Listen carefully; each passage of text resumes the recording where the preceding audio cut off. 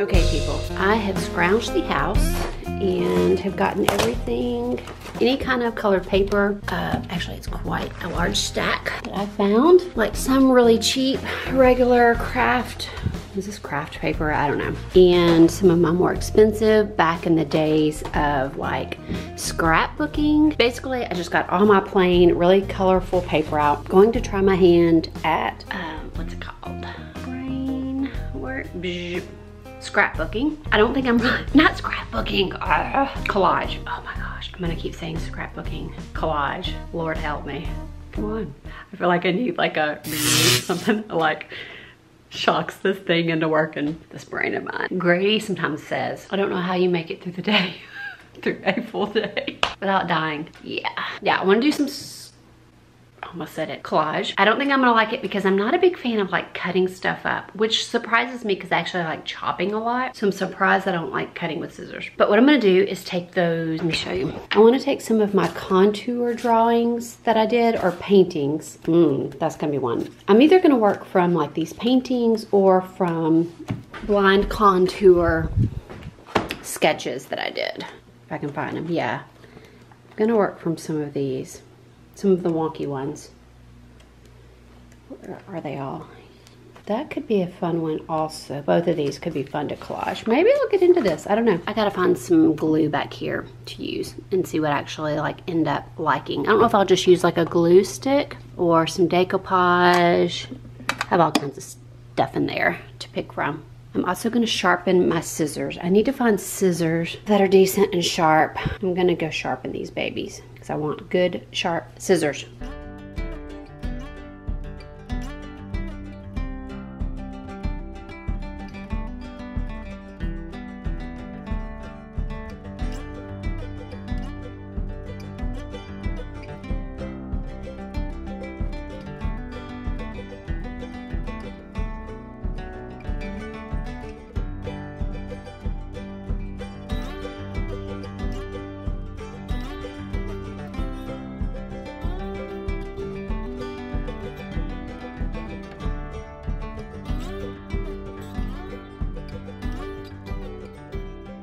Ooh, doggity, people. This is definitely not my thing. I knew it wouldn't be my thing, but you just, you know, you gotta give things a try. Let me show you. I think there's a couple things that's like causing anxiety. The mess and all that glue. I am not liking this. It's a disaster zone over here. And I even like got things out. I was gonna save all my little bits.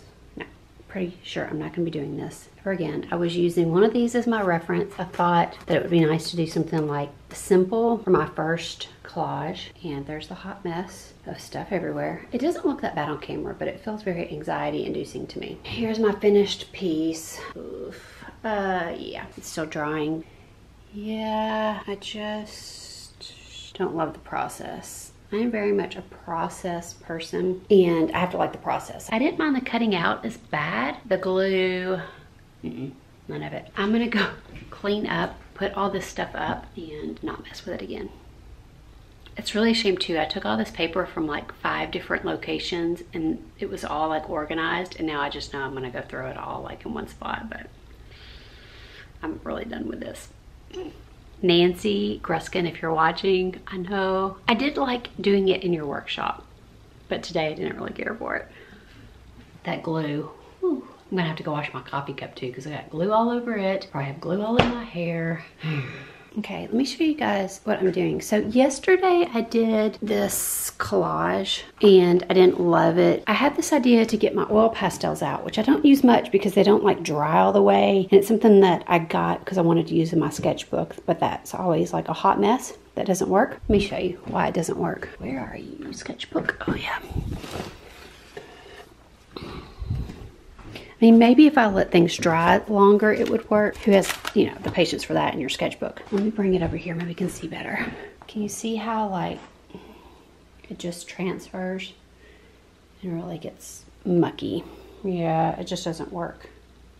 But I was thinking if I just did it as a finished piece and, like, hung it up to dry. I was noticing this morning, like, these little swatches I did. So this is the inside of the carton.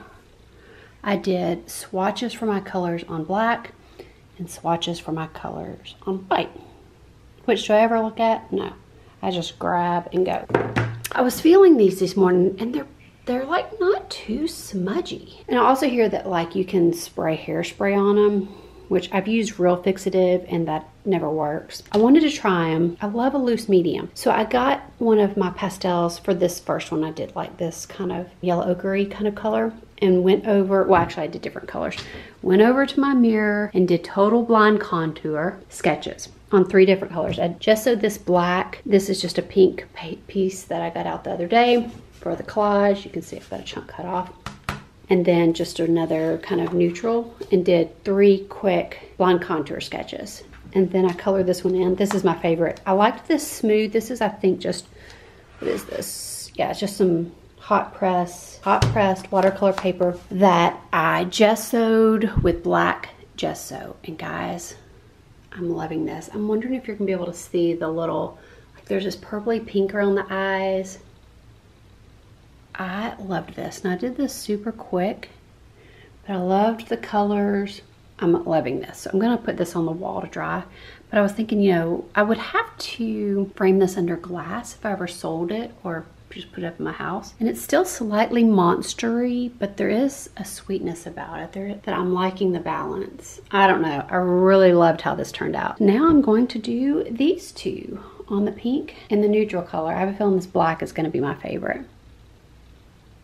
Yeah, that was fun. It's just a fun medium too. Did I say they're oil pastels? Yeah. There's a butteriness about them, kind of crayon-y-ish. This could be a new thing. I'm gonna put you guys down and crank these other 2 out and see how they turn out.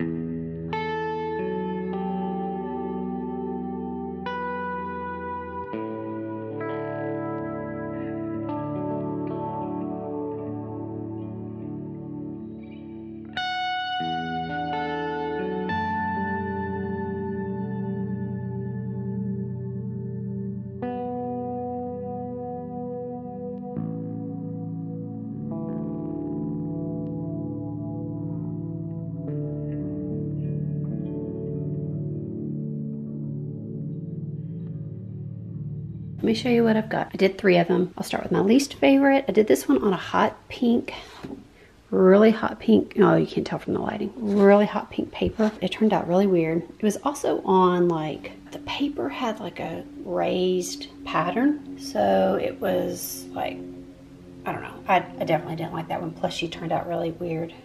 Very monsterish. Then here's my second one. This turned out a little more like pretty and delicate. This was just on a like brownish neutral paper. I loved her lips. Man, does that pink and red look good together or what? I love that. Yeah, so there's that one. And then this was my favorite. Still monstery, but one, I loved the smooth surface. I always love painting on black. It's like just the perfect amount of wonkiness. I love it. Let's put all 3 together. There's all 3 of them.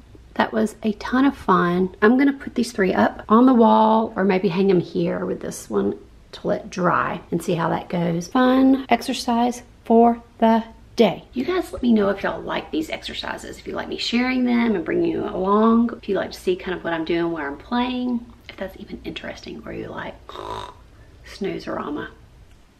Okay, I decided to hang the one that I liked best like up on the wall here. Look how cute she looks. I didn't really want to put the other 2 out, so I put them on the inside of this door so they could dry, and so I didn't have to look at them too much. So I'll just close that up, and I'm gonna go gesso that pad again with my black gesso, and in case you're interested, I will tell you what my black gesso is. I'll show you. All right, this is the black gesso that I use. I love it. It's great. So I'm gonna get that done.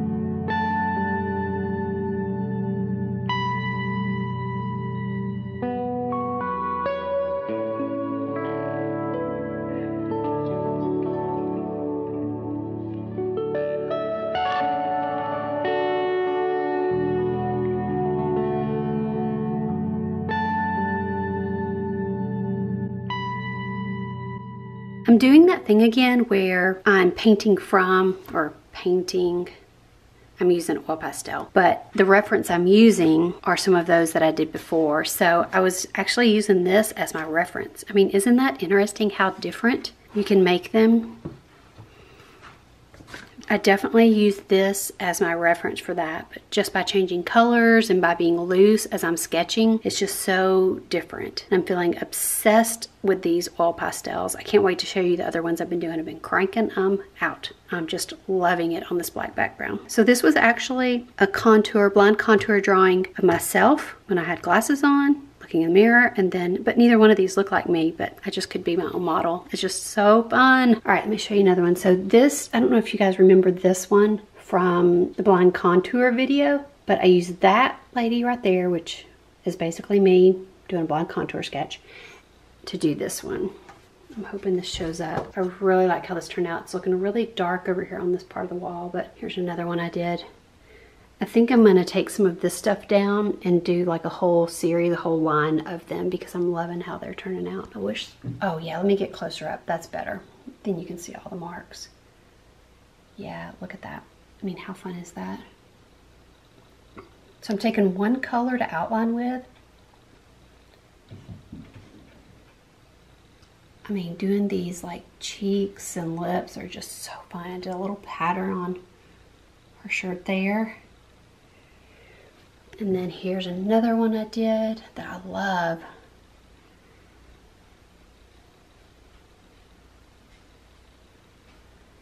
These are still turning out slightly monsterish. I really like them.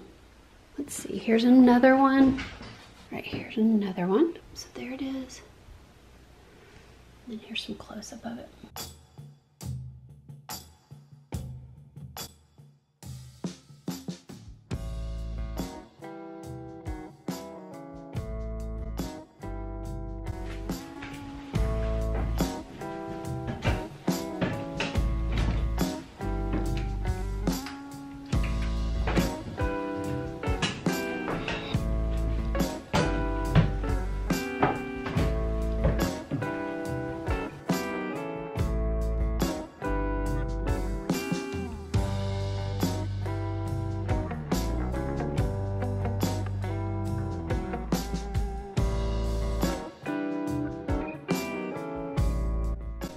Okay, let me show you what I did. I put 4 the ones that I like over here. This lady, like in the viewfinder, she looks like she has a horrific like sunburn, but it actually looks really good in person. But now I'm questioning myself. Okay, does it look better up close? I don't know. I think she turned out fun too. See, and again, you can't tell, like her glasses though are like purple. Colors aren't coming out. Let me turn this light on and see if that helps at all. Nope, she still looks sunburned. Oh well, can you tell the purple glasses? Nope. Oh well, wish you guys could come and visit in person. She looks like she had like sunglasses on and sat out in the sun.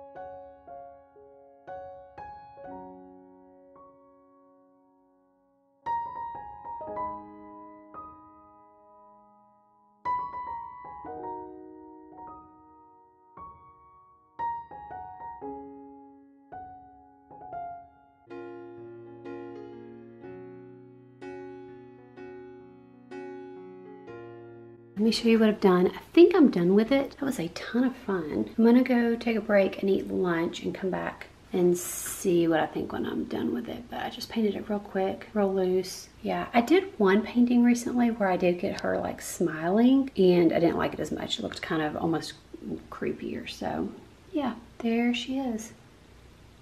This blue down here I loved. That was fun. I may make her hair a little darker when I come back. I don't know. The paint needs to settle down a little also. I like how her lips turned out. Yeah, that was fun. So what I did, I basically did a mix of this one and this one. Yeah, actually when you look at that you think I guess it was more this kind of, yeah. I don't know if you can kind of see the resemblance, but this one turned out a little less monster-y. That was fun. I'm gonna do that again. I definitely like, I don't know, I'm liking it. I'm not liking this hair. I mean, it's just been a fun process to go, like all these different steps to go from the line contour drawing, you know, to from the collage, to the oil pastels, to oil painting. Oh, I also did gouache in there, watercolor. I mean, there's been all these steps and painting from each of those. And it's kind of funny that all these are like self-portraits, but none of them look like me. So just fun. Yeah, fun process. All right, lunchtime. Ooh, the sun's coming out too. Nice. Something else I wanted to mention just real quick about this painting. I basically did this oil painting in the amount of time I would have done a watercolor, like those that I did in a previous video, the loose watercolor painting sketches. So it's just super fast. Yeah, so I just wanted to mention that. I kind of look at it and think of it more like a sketch, like an oil painting sketch, and it is on paper that I gessoed, so I guess officially that's what it is. All right, Grady's in there stirring around in the kitchen, so I know that's like the cue to go work on lunch. He's getting hungry. He rode yesterday for like a long time, 40 miles I think, and so he's hungry, monster, like extra hungry monster mode. Can you tell that I'm like losing my voice? It's just allergies, but I feel kind of All right, going to make lunch. All right, guys, I messed with her a little bit more. So we just got back. Here, let me talk to you like this. We just got back from a camping trip, which video on that coming soon, art while I'm camping. But this, I felt like I needed to mess with her a little more. Everything dried really fast on that paper. I guess it just absorbs it. So what I should have done before I started messing with her, painting on her, is to oil it out. So oiling out, and I'll get to this whenever I finally get to my oil painting video that I keep saying I'm gonna do, but it feels ginormous, so I haven't done it yet. But oiling out is a mixture that I do of 1 part stand oil and 3 parts Gamsol, and then you just lightly brush it on over like the dark parts, because what happens with the dark parts of oil paint is we call it sink in. Basically, it dries a little duller, and then like when you varnish a painting, it brings it back to its full life. So I should have taken the time to oil it out, because that's the only way you can tell what the true colors are with the dark parts. And I didn't do that. I started painting, then I decided I was going to oil out parts of it. So you brush that on and then you wipe it off, which I brushed it on. I haven't wiped it off yet. Yeah, I probably should do that. You do it with like a lint-free rag. All these tangents. Where was I going with that? So I started painting, then I was like, oh yeah, I can't tell what the values are of the hair. If I think I'm making it darker, but maybe it's already dark. So then I started trying to oil it out. I've never done this like midway through. Of course, then I was getting some of the paint on the brush of the oil out thing and getting it all over the place. Anyways, I decided just to stop. This lady has got to be done. So I want to show it to you and be done with it. Okay, here we go. All right, so there she is. So like this is what I oiled out in her hair. I put a little oil out stuff on her lips, brought that back. And there's not a ton of difference from what I showed y'all earlier. I did start making her hair a little darker, which who knows, I may end up continuing to mess around with it. I don't know. I messed around with her eyes a little, and that was basically it. Okay, hopefully this is gonna be a little better on a tripod and not moving all around. So yeah, I'm gonna be done with her. I need to like move on, you know what I mean? I'm just gonna keep messing her up, and I'm gonna lose the looseness of it, and the brush strokes. I already started doing that with messing with her. But that is it for this week, guys. So next week, I'm going to be bringing y'all the deodorant shirt making. Yeah, so I did it and filmed it all for you guys. So if you're like, what in the world is she talking about and why is she saying deodorant? So weird. Well, maybe I should put a list of the videos down below where I talk about this. You'll see it in next week's video, the full making of the deodorant shirt, and it turned out okay. The back turned out to me like the best. It was really fun. It's just a fun shirt to have. I'm looking forward to sharing it with you guys. I think you'll like it too. More painting on my clothes. It was a lot of fun. I'm kind of addicted to it. All right, guys, so that's it for this week. We just got back literally yesterday from a camping trip,